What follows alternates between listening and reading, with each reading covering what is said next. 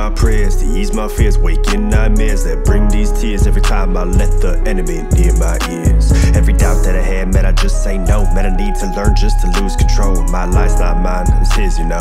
It's his, you know.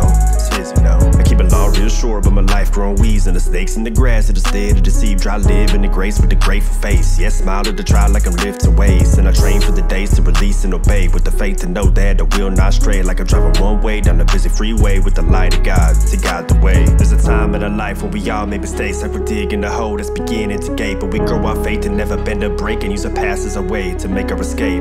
Trust in the Lord and the plan of the Lamb, lean on God, not our own understanding. Trust in the Lord and the plan of the Lamb, and lean on God, not our own understanding. Call me a sheep, but I follow a shepherd, protects from the snakes, the lions, the leopards. I am not prey, but I pray every day that I'm not the one to lead others astray, and to help me discern from the good and the bad, and to help me to learn from the youth of my past, and to help me to grow, and to help me to mow the weeds in my life and the seeds that I sown, or the season I own, the reason I grow. Not following Christ for like half of my life, seeing splitters in your eyes and blinded by the pride that I can't see the pile of wood by my side, and the 2x4s that I built in my life brought the guilt and the strife. So I ask you, Lord, make me humble. I know that some will judge every time that I fall or stumble, so I say this prayer: dear God, help me expose my sins and set me free, all the sins that I can and cannot see, and forgive me for the life I led. And I thank you, Lord, for the blood you shed. Amen, amen. You paid our price, ultimate sacrifice. Amen, amen. There's a time in our life when we all make mistakes, like we're digging a hole that's beginning to gape, but we grow our faith and never bend a break and use our past as a way to make our escape.